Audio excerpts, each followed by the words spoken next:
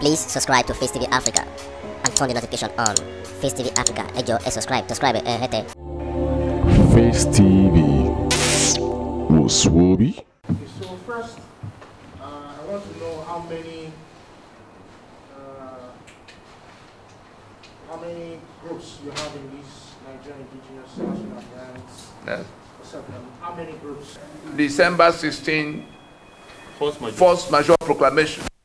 Published in Guardian newspaper, 4 pages as advertorial on the 20th of January 2021. Copies of it have been distributed here.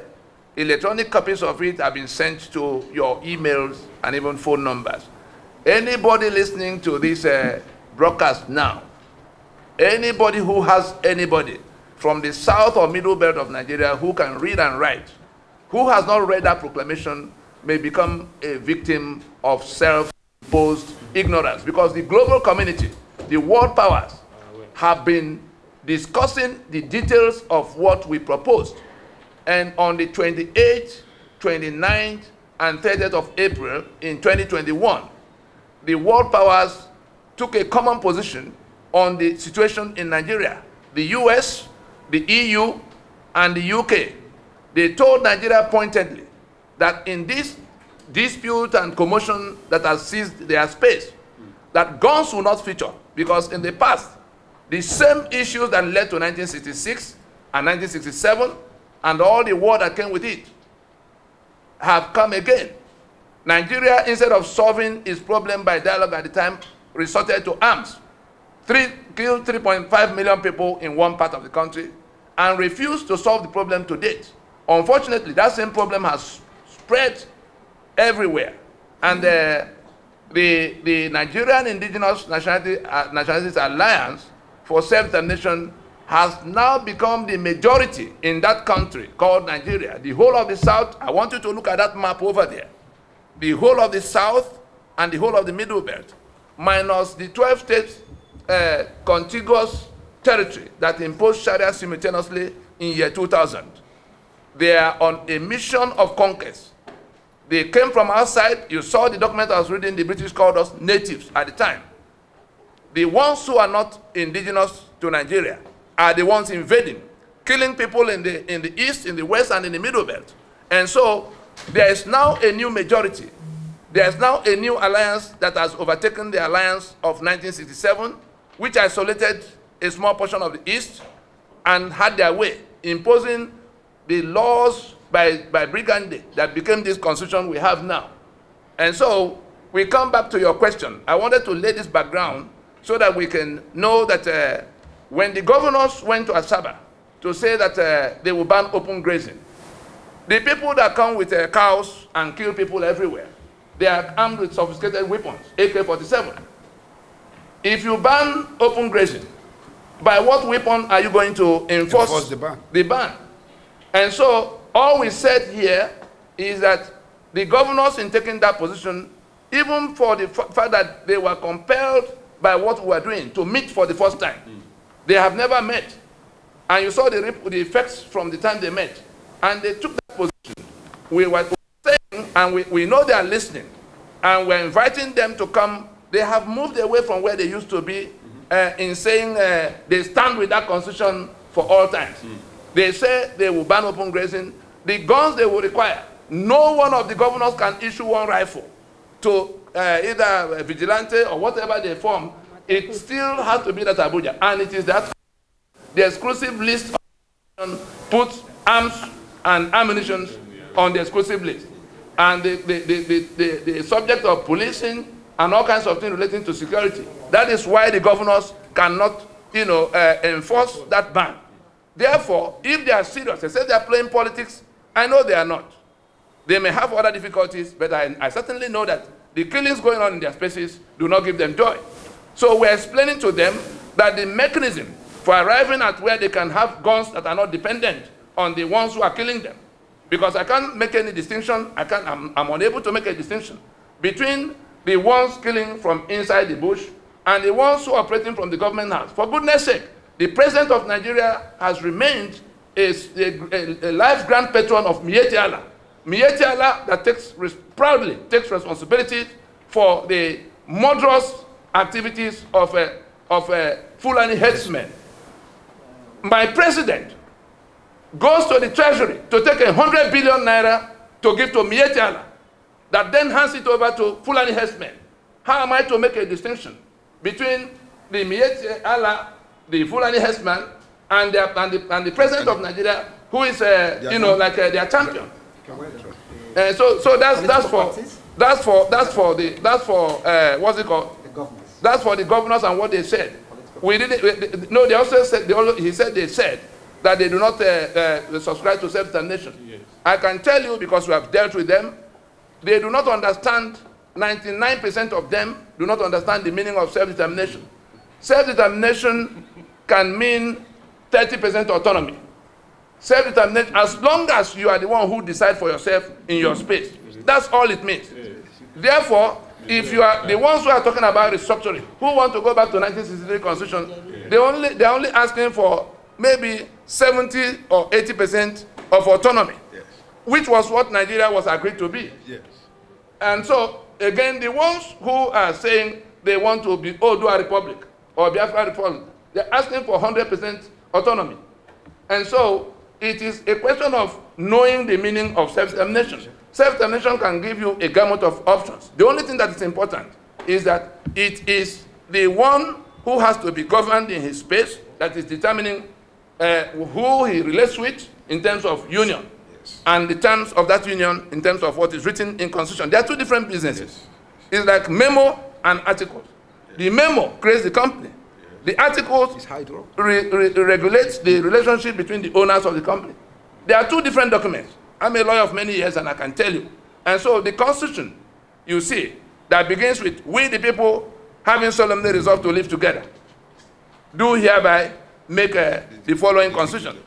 Is the memo that we the people is, we the Yoruba, we the Ogoni, populations that could be conscious of their own. Yoruba will be a country of 60 million people. And you say, we, the Yoruba people, having solemnly resolved with the Ijaw people, the Igbo people, the Beron people, do hereby make and give unto us that they resolve to be in one union. That's one claim, and it's false. They now say they wrote the Constitution to regulate their affairs. Again, a second false claim. And that's all we are concerned about in this movement. He had asked about political parties. No, who is the Ninas? Okay. The Ninas, you are asking the number of organizations. In Yoruba, the last, I think was in March, we went to Ibadan. The day Igboho came to join us. The Yoruba organizations that are aligned with Ilana Omo Odua alone are in excess of 100. 120 by the last count.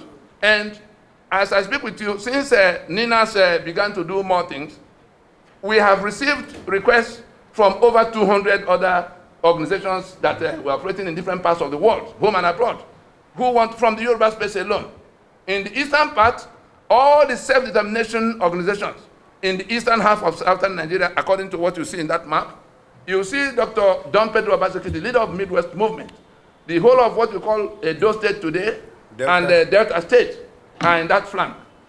All the way through the Bayelsa and the rivers and Akwa Ibom, you see the list of signatories. And therefore, you can imagine the head of PANDEF, may so rest in peace, the Air Commodore Idonga Nkanga, is signatory to this. And he didn't just go signing. All the organizations associated with PANDEF were there. And the president Senator Ukon. So all of those who had ever gathered anybody in those 11 states of what you call the South and Southeast, Nyanwodo was the President General of Ohanese at the date he signed up to this. So you go from there to which other part is left? The Middle Belt. All of, just look at the signatures. That's why we're inviting you, particularly the media. That's why we gave you that publication. We are discussing the lives of 200 million people. The United Nations itself had enough concern to send a special rapporteur to come to find out why blood was flowing all over Nigeria. Poverty climbing the rooftop of Nigeria. For a country that sells 3 million barrels of crude oil. Young people from Nigeria running from Nigeria as if, dashing out of hell. They are ready to go anywhere. They are ready to trek across the Mediterranean desert, and then the Mediterranean Sea. Everywhere they go, anywhere but Nigeria. What is the problem?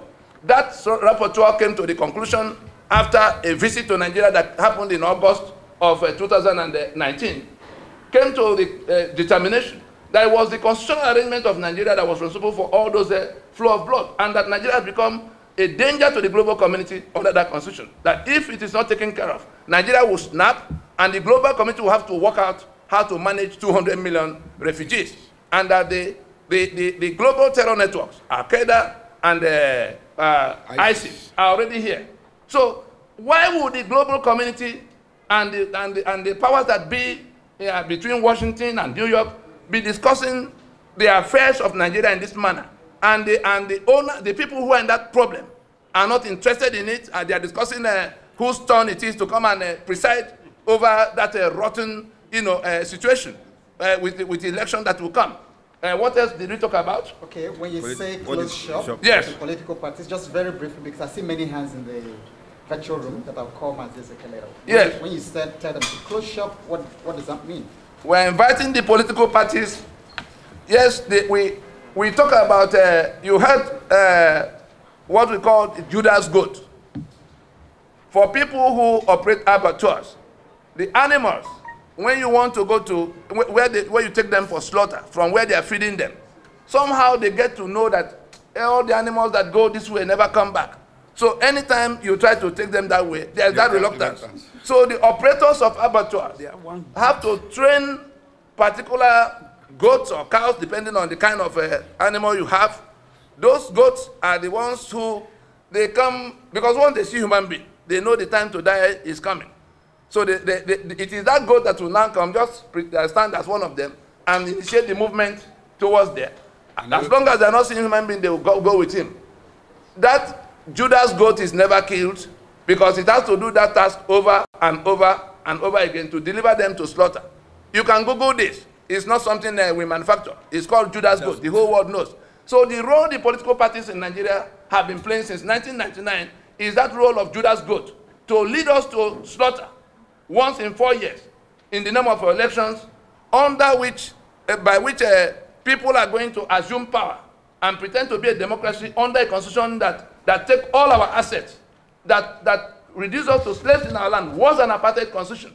So we're just telling the political parties that there's no other business, whether they are PDP or APC or ABGA or Young People Party. We are addressing today that generation of Nigerians that organized what became NSAS. It is, they are asking you to go and form party. The other time they say not too young to run. Ask them, under what constitution will the winner, with which constitution will the winner govern? The constitution that already took away everything, the constitution that put that electoral the INEC is in Abuja, able to do and undo. You can win your election, and INEC will go and select the person on the fourth on the list, like we saw in Imo. Who want to local government? Yeah, like we saw in Imo. And what are you going to do about it? So we're pleading with the political parties that the end product of everything they do is to contest the election. All our miseries flow from that constitution. All the political parties in Nigeria subscribe to that constitution. Any one of them that wins will have to swear to defend and uphold that constitution. Therefore, we are back in our damnation. They are reinforcing the source of our misery. But when they win the election, the ones that are governors will begin to go and take 4 or 5 billion every month. The ones that are senators will begin to take 50, 60 million every month. That's all they're interested in. And so we're telling them, we're inviting them to please even just listen, examine it. Because the ones who are suffering from this, the ones who are being killed, whether it's in the Middle Belt or in the East or in the West, they are the ones calling them now to say, please, we can't go to renew the life of this constitution again in 2023. Let us stop now and go into transition. And how will it happen? We are not inviting any novelty. South Africa was in exactly the same situation by 1990. Apartheid constitution was introduced in 1910. And ANC was formed in 1912. The same thing we are trying to do now was what South Africa had to contend with for 80 years. And it came to the point in 1990 that somebody in government, Frederick de Klerk, had the courage to say no society can be constructed on this kind of foundation and it will stand. And he announced an end. He made an announcement that the apartheid constitution will be decommissioned. It is what Frederick de Klerk did in 1990 that we're inviting with apartheid constitution to commence the process of dismantling apartheid. The only difference between our situation and that of South Africa is that in South Africa it was the Boers, but every other thing is the same. White-skinned versus black and colored. Strange minority, seizing the entire land and imposing the constitution that make everything their own to the exclusion of the owners of the land. Our own ordeal started in 1914. The white skin we have here is the Fulani, sponsored by the British. They are in a joint venture against all of us. And the proceeds of that joint venture is the 3 million barrels of crude oil that Nigeria sells every day. It belongs to them exclusively. Ask the Job people, ask the Shekiri people, ask the Anang, and the ones, all of them in that the place we call the Niger Delta. It is in that regard that we are telling all of those who are listening now that what we have to do, and it's an emergency, the people who are being killed, 200 million people, or at least 150 million if you remove the Sharia belt, because those ones have seceded. I want you, the media, to pay particular attention. The Constitution of Nigeria in Section 10 expressly prohibits state religion, whether by federal or state government. 12 contiguous states, from Sokoto that goes all the way to Maiduguri, simultaneously adopted Sharia. Have they not seceded from a secular union? They have. And we do not quarrel with that. We only say, we interpret it to mean that they've exercised their right to self-determination. That's what they decide to do. Their state assemblies passed the law. The governors signed up to it. And they've been implementing it, chopping off people's hands and beheading those who drink beer while they take money from proceeds of VAT. So we're saying that they have seceded from a secular union. And what they are doing now is to try to conquer us. They are trying to overrun us. Their title deed, which is what we are pronouncing dead today, their title deed, the Constitution, is been defeated. But our people do not know that they have become free. The prison gate is open. Our people are still sitting and refusing to come to leave the gate. The Constitution that bound them leg and hand is dead. So we're inviting them today after this 120 days of consultation, having given the federal government 90 days. What did they do? They rushed to National Assembly to try to go and do amendment. And we told them that the mandate of National Assembly doesn't extend to constitution making. That was how the thing collapsed on their head. Then the governors, instead of coming to the consultation, we invited them. They read what they read and went to Asaba to start pretending, to start speaking in a manner that, tell their people that they are coming. They have not come around fully. We're inviting them openly again to come to the propositions, because their own people who have been slaughtered are listening and waiting to see what they will do. Are they going to stand with the enemy to continue to defend and uphold this constitution, planning another election in 2023 that will renew the life of that constitution so that their people can be slaughtered? The people are trying to overrun us, conquer us afresh, to establish control outside what the constitution gave them. It is now up to us to allow them or not to allow them. I write for New Nigerian newspapers. Yes. Yeah, borrowing from the experience of the South Africa way back, Yes. I want to find out, Yes. from all your consultations, Yes. is there anybody within the government that has publicly declared support for this agitation? That's your question.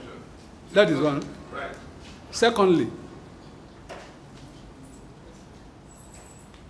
if it is proven to the National Assembly or the lawmakers that their duty is that of lawmaking and not constitutional drafting, what is their stand on this?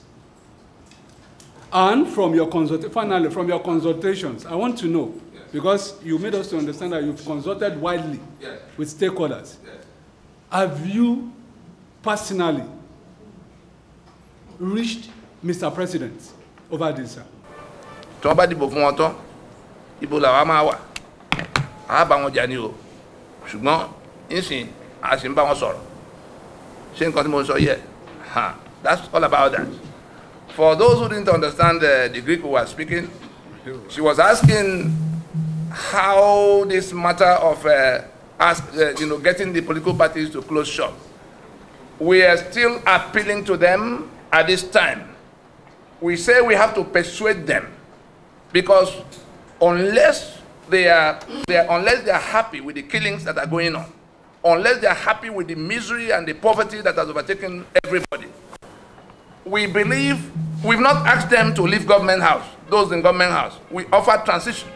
Stay in place. We don't want anarchy. We still have 2 years to the point of election in 2023. Between now and that 2 years, if they refuse to listen, I'm sure that those who did not know that the role they were playing all this while, young people whose future have been mortgaged, whose everything have been damaged by the constitution the political parties are clinging on to. Those people are going to decide. What we are doing is just to place all the cards on the table and to offer a framework.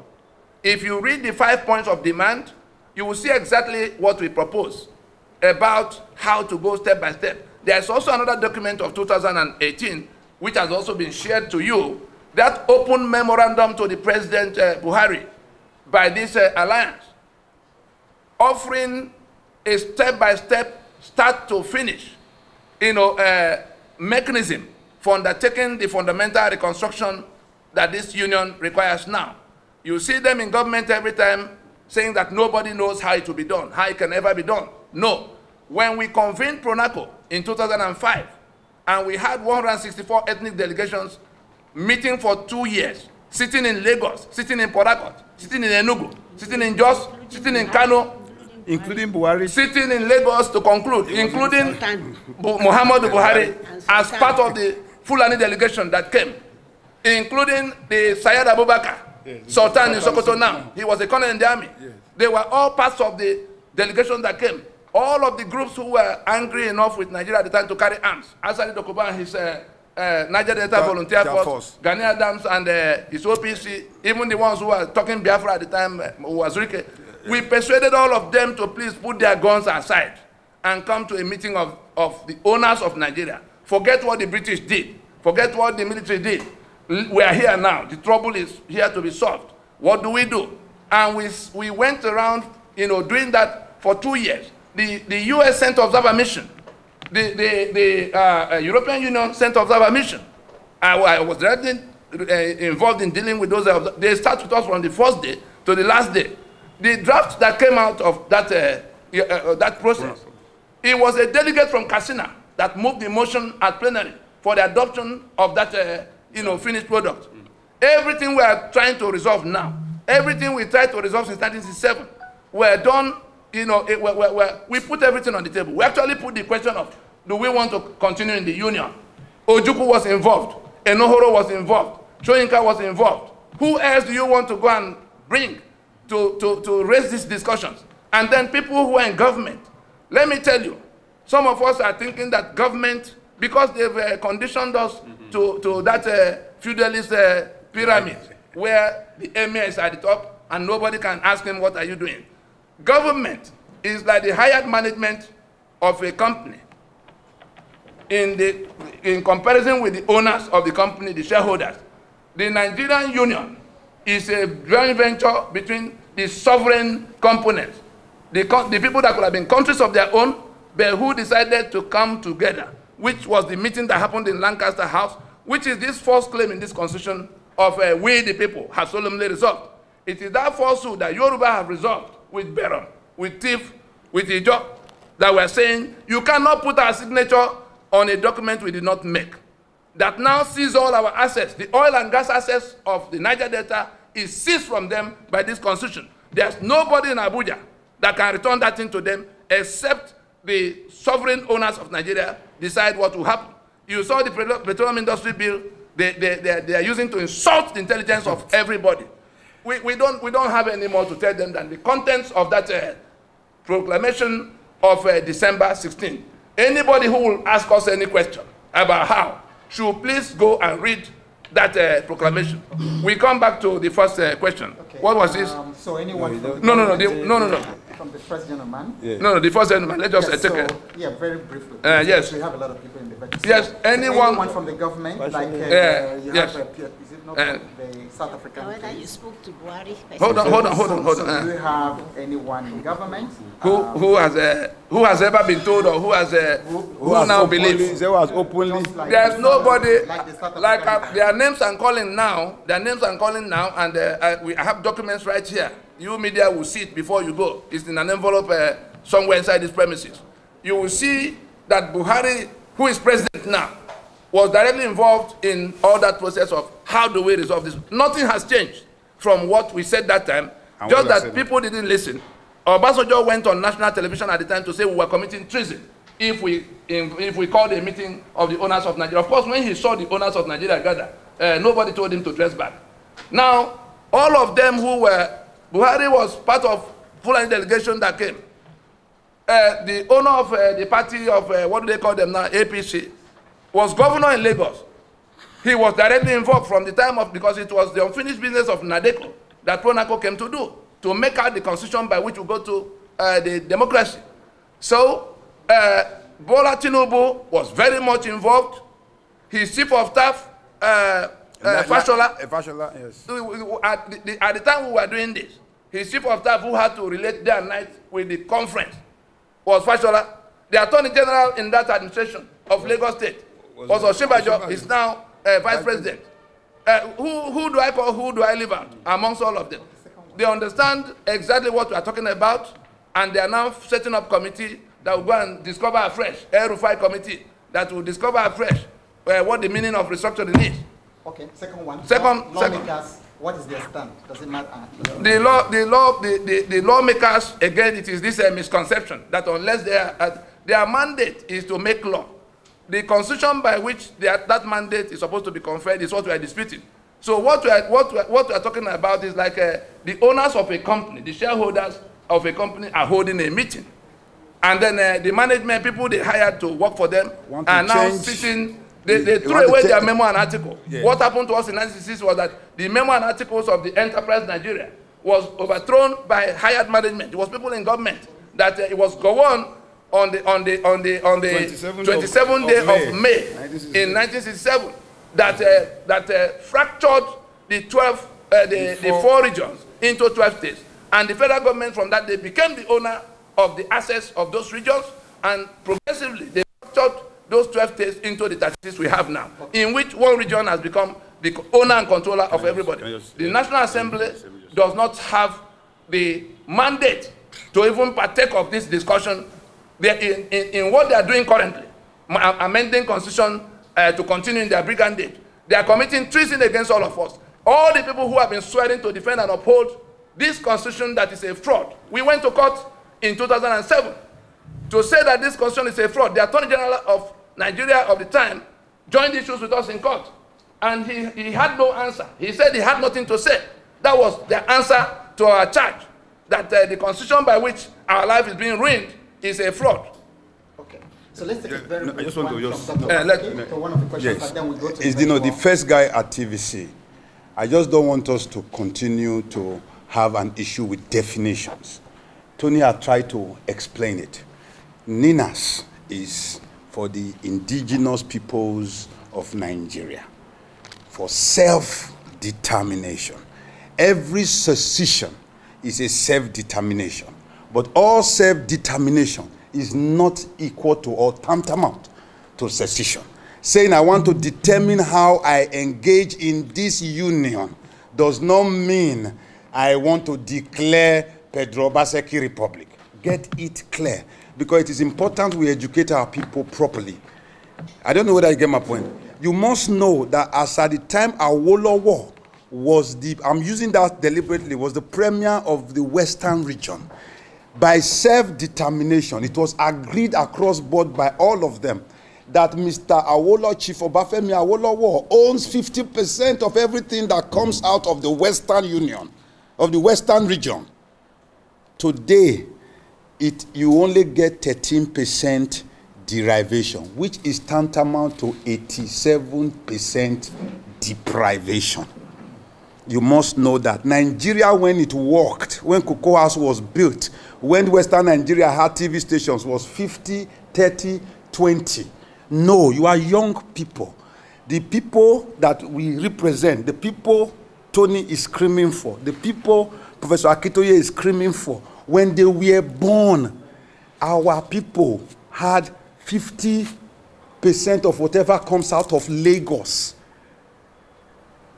30% is put at the federal, to the federal government. 20% in a federation account to be shared pro rata according to population, demography, and spread. Today, Nigeria operates via reverse osmosis. You must know you are the most important plank in everything everybody on this side is doing. That is just a comment. Thank you. Please subscribe to Facetv Africa and turn the notification on. Facetv Africa, subscribe. Face TV was Swoby.